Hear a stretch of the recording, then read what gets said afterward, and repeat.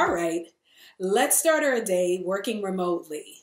Many of us begin the same way, by checking our emails. Some of you may use start.dc.gov to access the Office 365 portal or have it bookmarked on your favorite internet browser.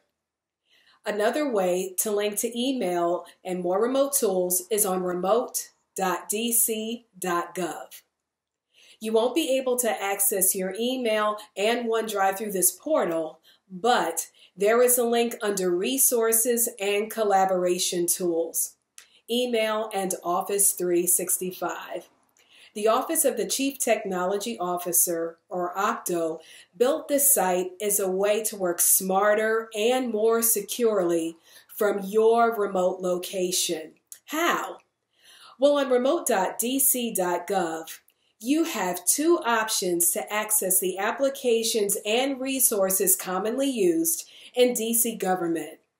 The box on the left of the screen allows you to open a secure internet browser window from your personal device that creates a secure connection to some of the most used applications like Pass, PeopleSoft, and QuickBase. The box on the right of the screen is best for those with DC government devices who would like to access all the usual applications and files you work with at the office.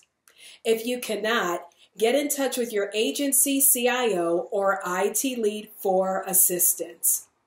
We've also added some helpful links and tips for you to work remotely, including guidance on forwarding your desk phone to your cell phone, starting a virtual meeting, and a PDF toolkit of online resources and tools. Can you get to everything? No, but we've outlined the options available to you. We're going to continue working to add new features and more guidance, but we need your guidance to help make it better. Take a few minutes to complete the remote feedback survey and tell us what is or is not working for you. Good luck working smarter and safer from remote.dc.gov.